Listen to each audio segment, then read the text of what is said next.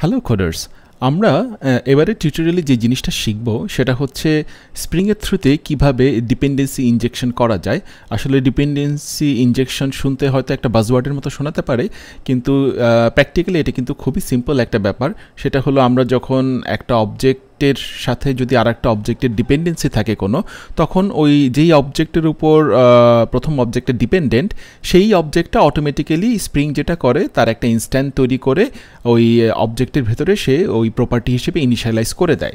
তো আমরা কথায় না যে আমরা ডিরেক্টলি কাজে চলে যাই, যে আমি আপনাকে কোড করে দেখাই যে ডিপেন্ডেন্সি ইনজেকশনটা কী এবং স্প্রিং আমাদেরকে কীভাবে হেল্প করছে এই জায়গাতে।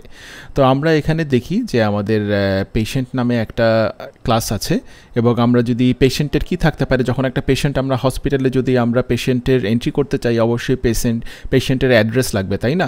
তো আমরা যদি একটা নতুন ক্লাস করি, ফর এক্সাম্পল আমরা একটা অ্যাড্রেস ক্লাস করি, অ্যাড্রেস ক্লাসের ভেতরে আমরা প্রপার্টি রাখতে পারি, দুটো প্রপার্টি। একটা রাখতে পারি প্রাইভেট স্ট্রিং, সে কি রাখতে পারি, স্ট্রিং স্ট্রিট, কোন স্ট্রিটে সে আছে, এবং প্রাইভেট স্ট্রিং পোস্ট কোড রাখতে পারি, আমরা থানা রাখতে পারি, ঢাকার কনটেক্সটে আচ্ছা পোস্ট কোডই রাখি, পোস্ট কোড। এখন যেটা করব যে এটা তো একটা স্প্রিং পোজো বা প্লেন ওল্ড জাভা অবজেক্ট যেটাকে বলা হয়, আমাদের যেটা লাগবে, আমাদের এটার কনস্ট্রাক্টর লাগবে এবং আমাদের এটার গেটার সেটার লাগবে। তো আমরা যদি এখানে একটা এটার সবার আগে আমরা রাইট ক্লিক করে সোর্সে যে এটার গেটার্স এবং সেটার্সগুলো আমরা তৈরি করে নিই দুটারই, এবং আমরা কনস্ট্রাক্টরও করে নিব। কনস্ট্রাক্টরটা আমরা একসাথে তৈরি করে নিই, generate source generate constructor using fields। ঠিক আছে, আমাদের এই সুপারটা আমরা এখন রাখবো না।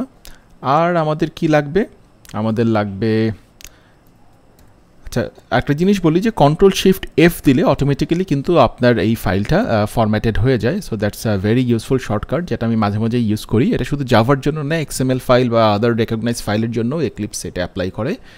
আরেকটা যেটা লাগবে সেটা আপনাদের আগের ইয়ে থেকে খেয়াল আছে যে আমাদের একটা ডিফল্ট কনস্ট্রাক্টর লাগবে, যেটা কোনো প্যারামিটার নেয় না। সেরকম একটা ডিফল্ট কনস্ট্রাক্টর থাকলে সুবিধা, কারণ আমাদের স্প্রিং যখন ইনিশিয়ালাইজেশন করে তখন এই ডিফল্ট কনস্ট্রাক্টরটা ইউজ করে। তো আমরা তো আমাদের অ্যাড্রেসটা ডিফাইন করলাম। তো অ্যাড্রেসটা আমরা আগে টেস্ট করে দেখি আমাদের বিনের মধ্যে আসলে এটাকে আমরা ডিফাইন করি।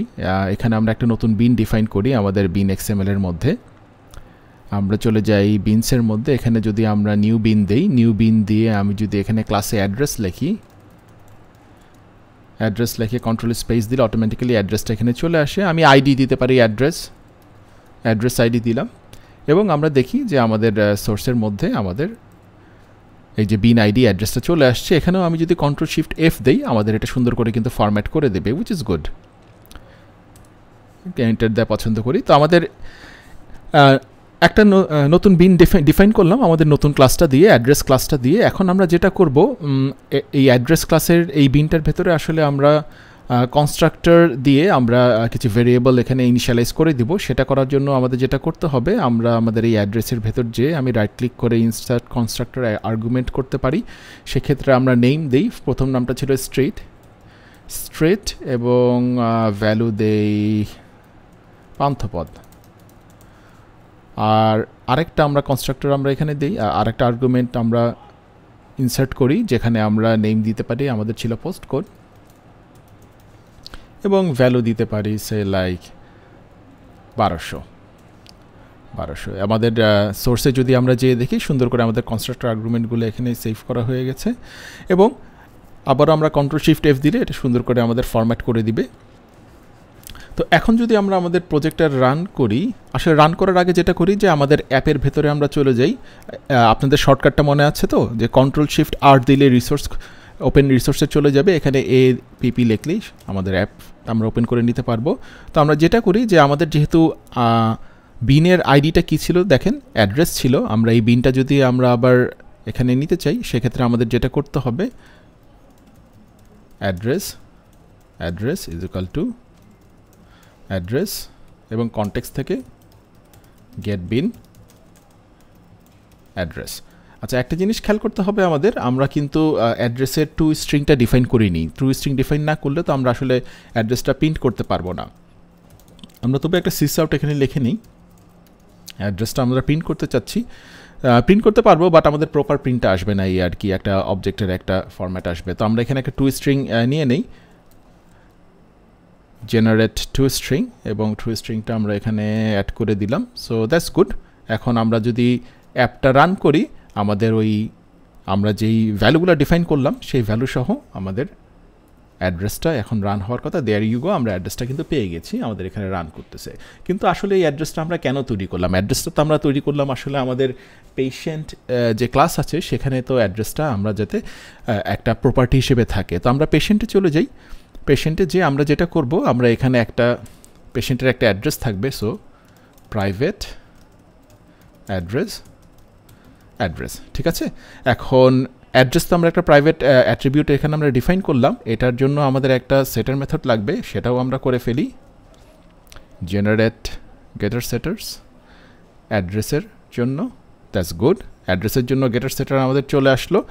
এখন আরেকটা জিনিস ব্যাপার আছে, আমাদের টু স্ট্রিং মেথডটা আমি আপডেট করে নিই, যাতে এটা যে অ্যাড্রেস আমরা নতুন যে প্রপার্টি করলাম সেই প্রপার্টিটাও যাতে আমাদের টু স্ট্রিং মেথডে এটা অ্যাড করা থাকে। সো আমরা এটা ডিলিট করে দিয়ে সিম্পলি আবারও আমরা জেনারেট টু স্ট্রিংটা চালাবো, এবং আমরা বলে দিব আমরা এই 4টা ফিল্ডই আমরা চাই। সো 4টা ফিল্ড দিয়ে আমাদের টু স্ট্রিংটা তৈরি হয়ে গেল। আবার Ctrl+Shift+F দিলে ফরম্যাট হয়ে গেল, আমাদের ফাইলটা সেভ করলাম। এখন আমরা যেটা করব, আমাদের পেশেন্ট যেই ক্লাসটা আছে, ক্লাসের ভেতরে একটা অ্যাড্রেস যে অবজেক্টটা, এটা কিন্তু আসলে পেশেন্ট ক্লাসের জন্য একটা ডিপেন্ডেন্সি, তাই না? তো পেশেন্ট ক্লাসের ভেতরে এই অ্যাড্রেস অবজেক্টটা আমরা কিভাবে ইনজেক্ট করতে পারি, এখানেই কিন্তু ডিপেন্ডেন্সি ইনজেকশনের খেলাটা আসতেছে।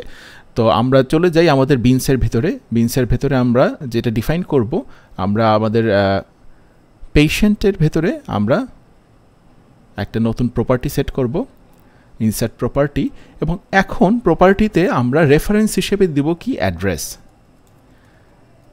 রেফারেন্স হিসেবে আমরা অ্যাড্রেসটা দিব, যে অ্যাড্রেসটা কিন্তু আমাদের ওই বিনের মধ্যে আইডিতে ডিফাইন করা আছে আমরা, এবং আমরা এটার নেমটা হবে আমাদের ওই ক্লাসের ফিল্ড নেম, ক্লাসের ফিল্ড নেমটাও আমাদের অ্যাড্রেস। সো দুটাই আমাদের অ্যাড্রেস হচ্ছে এই জায়গাতে। সো নেমটা কি প্রপার্টি নেম, প্রপার্টি নেমটা কার প্রপার্টি নেম, পেশেন্ট ক্লাসের প্রপার্টি নেম হচ্ছে অ্যাড্রেস। আর এখানে যেই আমরা রেফারেন্সটা দিচ্ছি এটা কিন্তু আসলে আমাদের এই রেফারেন্সটা, এই অ্যাড্রেসটা, এটা করলেই কিন্তু আমাদের ইনজেকশন মানে পেশেন্ট ক্লাসের মধ্যে এই যে অ্যাড্রেসের অবজেক্ট একটা ইনস্ট্যান্স আমরা রেডি করছি, ওই ইনস্ট্যান্সটা ইনজেক্ট হয়ে যাবে। তো আমরা আমাদের সোর্স কোডে যাই, আমরা এখন আর অ্যাড্রেসটা এখান থেকে আমরা নিতে চাই না, এটা আমি যদি ডিলিট করে দিই, আমাদের এটা দরকার নাই। আমরা শুধু পেশেন্টটা প্রিন্ট করব, শুধু পেশেন্টটা প্রিন্ট করব, এবং শুধু পেশেন্টটা প্রিন্ট করলেই আমরা পেশেন্টের টু স্ট্রিংয়ের মধ্যে অ্যাড্রেসটা সহ আমাদের পাওয়ার কথা। So let's cross hour finger and try it out, আশা করি কাজ করবে, এবং দ্যাটস গুড যে আমাদের এটা কাজ করছে। আমরা দেখতে পাচ্ছি পেশেন্টের আইডি এবং নেম চলে আসছে, এবং অ্যাড্রেসের ভেতরে আমরা সুন্দরভাবে দেখতে পাচ্ছি আমরা যে অ্যাড্রেসগুলো ডিফাইন করছি। তো এইভাবেই কিন্তু আসলে আমরা স্প্রিংয়ের খুব সিম্পলভাবে স্প্রিংয়ের ডিপেন্ডেন্সি ইনজেকশনের একটা কনসেপ্ট পেলাম, এবং স্প্রিং এইভাবেই কিন্তু অনেক আমাদের অ্যাপ্লিকেশন যখন আরও বড় হবে, আরও অনেক অবজেক্ট থাকবে এবং আরও অনেক লেয়ার থাকবে, সার্ভিস লেয়ার থাকবে, ডাউ লেয়ার থাকবে, ডেটাবেসের জন্য আলাদা লেয়ার্স থাকবে, আমাদের ফ্রন্ট এন্ডে বিভিন্ন লেয়ার থাকবে। তো এইভাবেই কিন্তু আসলে আমাদের স্প্রিংয়ের অ্যাপ্লিকেশনটা আস্তে আস্তে ওয়্যার হয়ে একটা টোটাল ফ্রেমওয়ার্ক একটা দাঁড়াবে। তো স্প্রিংয়ের জন্য ডিপেন্ডেন্সি ইনজেকশন একটা খুব মেজর ইস্যু। ডিপেন্ডেন্সি ইনজেকশন অনেকেই পছন্দ করে, ইটস দ্য কিন্তু ডিপেন্ডেন্সি ইনজেকশন ছাড়াও কিন্তু স্প্রিং পপুলার আরও অনেক কারণ আছে। তার মধ্যে one of the major reason হচ্ছে স্প্রিংয়ের যেই ওয়েবের যে সাপোর্টটা, স্প্রিং এমভিসি এবং স্প্রিং ওয়েব ফ্লো, এটা কিন্তু জাভার ওয়ার্ল্ডে ওয়ান অফ দ্য বিগেস্ট টুল বলতে পারেন স্প্রিংয়ের টুল সাপোর্ট করা। তাছাড়াও স্প্রিংয়ের থ্রু দিয়ে আমরা আমাদের ডেটাবেজের যে কানেক্টিভিটির যে অপশনগুলো পাই, এবং ওখান থেকে আমরা যে স্প্রিং যে হেল্পার ক্লাসগুলো আছে, ডেটাবেজের ইনফরমেশন বা ডেটাবেজের এররগুলো ডিবাগ করতে আমাদের হেল্প করে। এছাড়াও স্প্রিংয়ের আরও অনেক টুল আছে যেগুলো আমরা ডাউন দ্য রোড শিখবো ইনশাল্লাহ আমাদের এই টিউটোরিয়ালের থ্রু থেকে। তো আজকের জন্য এতটুকুই, আশা করি আপনাদের ডিপেন্ডেন্সি ইনজেকশনের এই ইন্ট্রোডাকশনটা ভালো লাগলো। তো নেক্সটে আমরা আরও ডিটেলসে আলাপ করবো। ধন্যবাদ।